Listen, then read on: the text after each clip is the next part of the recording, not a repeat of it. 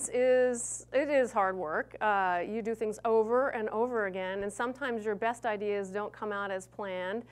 But it's really punctuated by these snapshots. If you have gone through life moments, you've been married, you've had a child, a grandchild, whatever you've done, you probably have a crystalline, vivid memory of the day or moment and of that event in your life.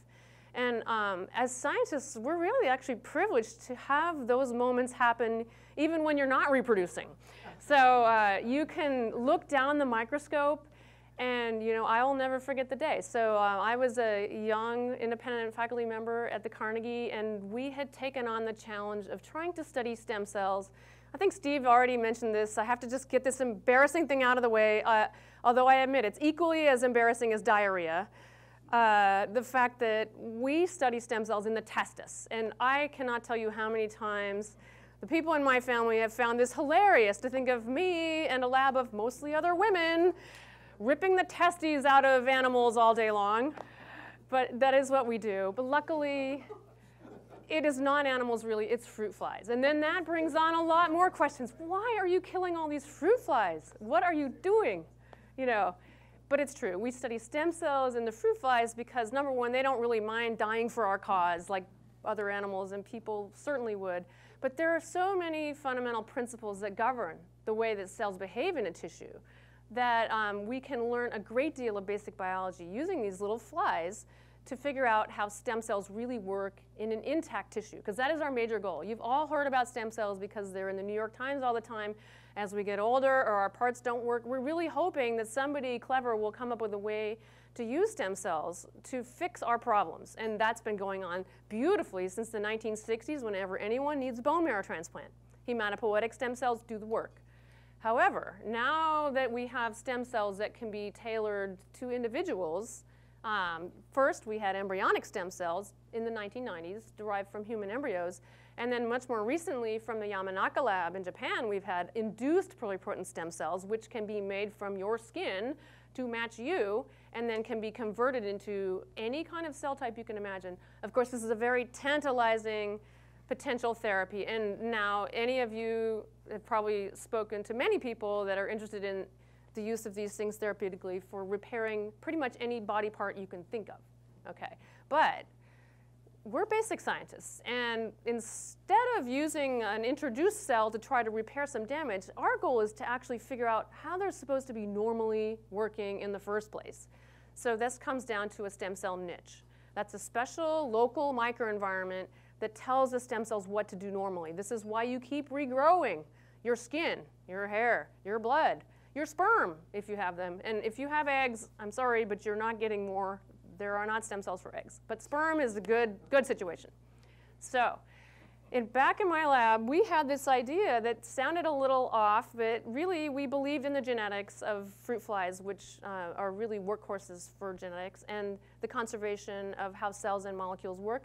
And we took on a project to try to understand how stem cells work in a fruit fly testis. And it actually succeeded. And I will never forget the day. We looked down the microscope at the testes where we were hoping to see some signaling molecule that would tell us how the whole system was actually working. And at first, we looked through the scope, and we thought there was nothing there at all. It looked blank. But then we looked a little more closely. And so I don't need to describe to you in detail the anatomy of a fruit fly testis, but suffice it to say, it houses a tiny population of stem cells, and we could see a tiny blue dot in this tissue, and we thought, wow, this is the beginning of a really good story, and it was. And so since then, we and many other labs now around the world have been able to use this system and other simple systems to figure out what really tells stem cells what to do. Of course, they've got to stick around or you're going to lose your tissue.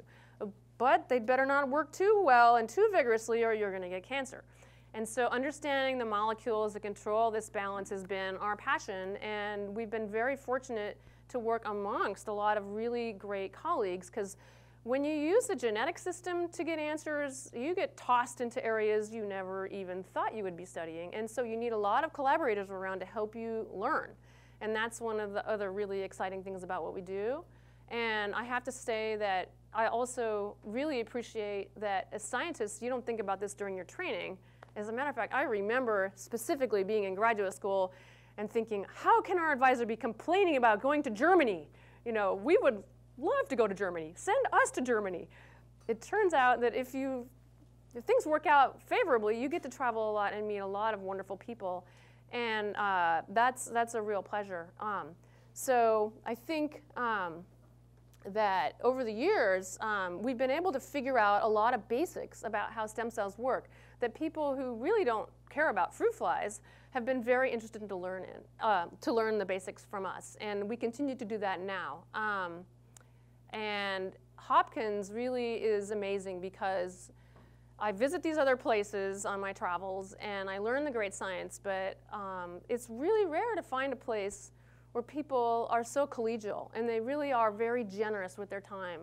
I've never once felt like an interloper when I've come barreling through the door of a colleague's office, whether there's somebody I've only met once or even not met yet. People are very, very generous with their time and they're very helpful and they know that we're all on the same team, and that really means a lot because when things are going well for people, they're desirable to other institutions. But I've heard my colleagues tell me many times, you know, this is a really great place to be.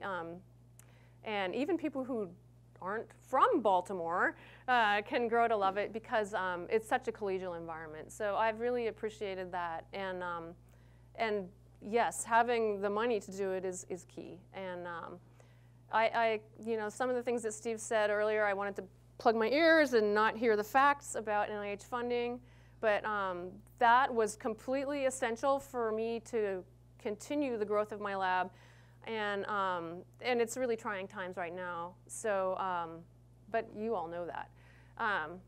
Yeah, it's hard to watch the trainees face the reality, and it is a team sport. So.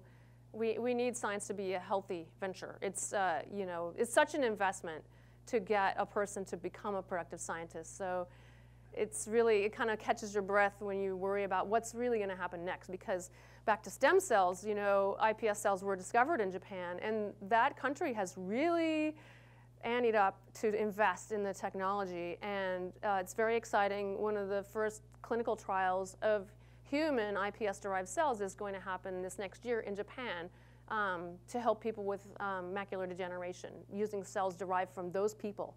So if they can do it, I hope we can continue to lead in science. But science is a worldwide endeavor, and when things move quickly, you know, we've got to keep up.